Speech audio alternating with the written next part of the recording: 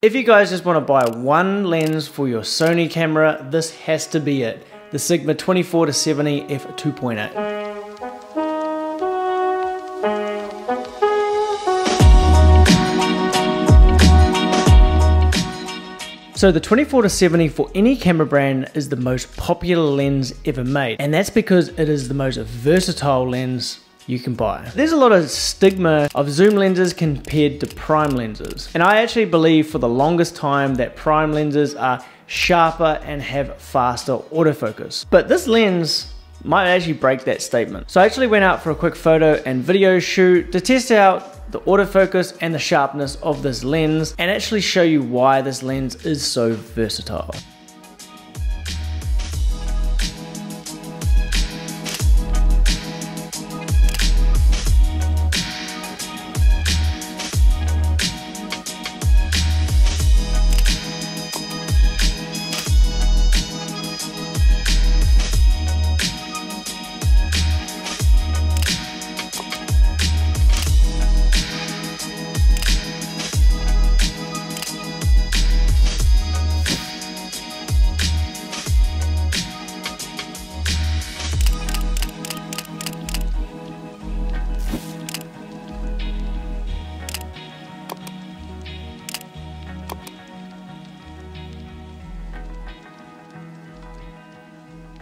So this lens is ridiculously sharp throughout all the focal lengths, and it's as sharp as my prime lenses, which really surprised me because the 24-70 f2.8 is apparently quite a difficult lens to manufacture. And most 24-70s will be sharp at the 24mm end, but as they work up to the 70mm end, they get more softer, or vice versa. But this is definitely not the case with the Sigma 24-70 because it's sharp at the 24, the 35, the 50mm and the 70mm focal range.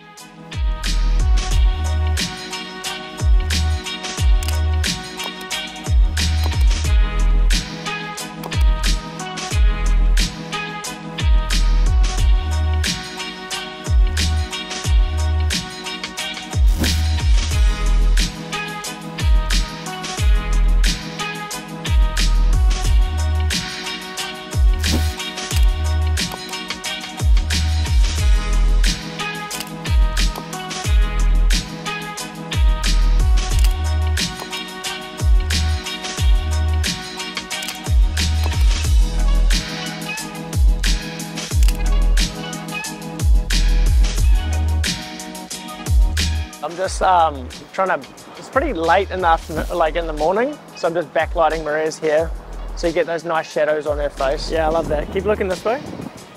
Yeah.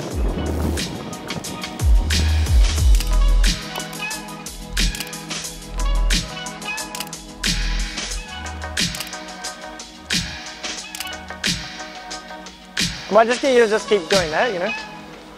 Just in that, like, yeah.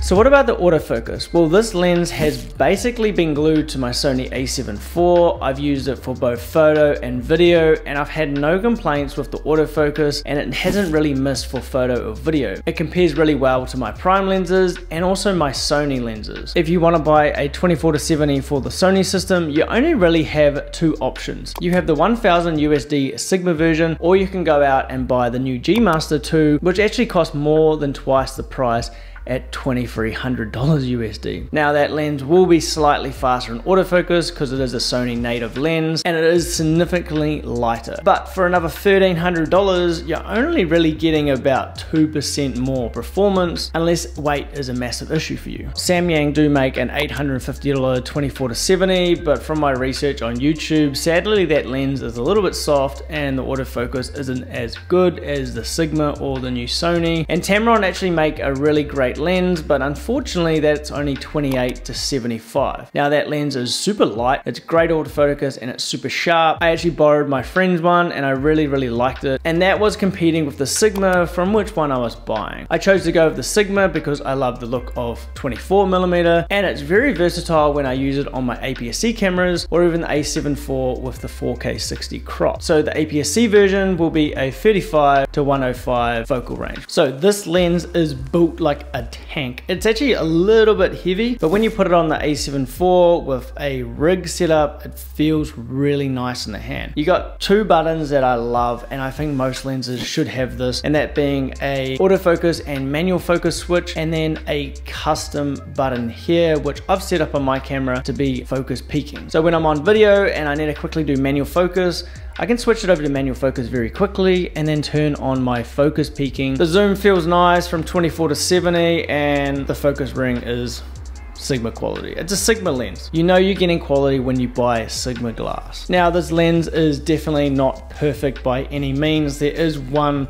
kind of fatal flaw that this lens does have, and that's dust issues. Now, being a zoom lens, when you're zooming in and out, you're constantly sucking in dust into this part of the lens, and that dust ends up on the front element of the Sigma one. But my one's actually got no dust on the inner element at the moment. I actually bought the second hand, so the person who I bought it off just looked after it well, and that's what I think you need to do with this lens, just look after it. And if you do get dust in the front element, it doesn't really matter because it's only at the back element or the sensor. When you shoot at high apertures, you're gonna see these dust spots. So leave your comments down below if you guys own a 24 to 70, if you're looking to buy a 24 to 70, and let's also debate the primes versus zooms down in that comment section. And as always guys, if you guys like this video, make sure you hit that like button. It really helps me out and my channel, and maybe subscribe for future content. We'll see you next week.